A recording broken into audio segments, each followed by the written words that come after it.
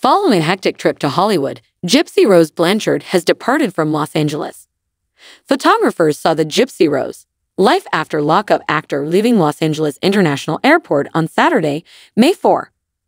With a butterfly-patterned carry-on bag, a white handbag, and a blue rolling suitcase, Blanchard, 32, waved goodbye while wearing a loose-fitting beige hoodie, trousers, and black shades. The Louisiana-born Munchausen by proxy victim was in Los Angeles to promote her upcoming Lifetime reality series, which will follow her life following her release from prison in December 2023. In support of the program, Blanchard went to Lifetime's Television Academy for Your Consideration event on May 1.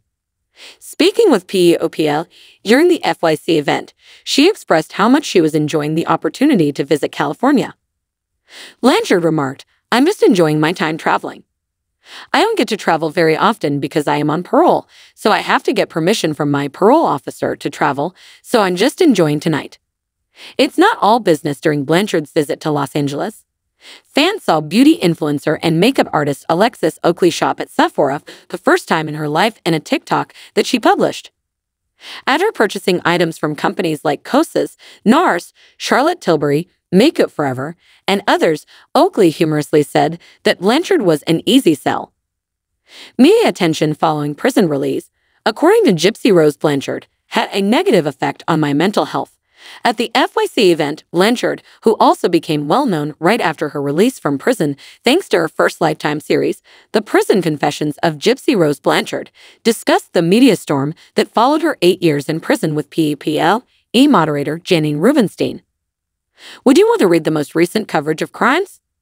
For updates on current trials, details on interesting unsolved cases, and breaking crime news, subscribe to PEOPL's free true crime newsletter. I'm a major introvert.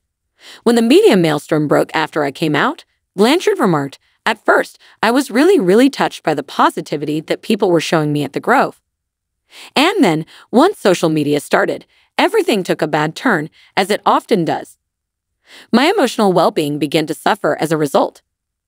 Take your time is the biggest lesson Gypsy-Rose Blanchard has learned since being released from prison. The reality star is learning how to be more cautious on social media after splitting from her now former husband, Ryan Scott Anderson, getting back together with her ex-fiance, Ken Urker, and disclosing that she had cosmetic surgery. She said to Rubenstein that she's attempting to step back. "But I just recently got back into it with having learned don't read comments," she stated. "So I'm just trying to live my life in the best way that I can. That's going to include missteps, but I learned from them," she said. Lifetime's Gypsy-Rose, Life After Lockup premieres on June 3.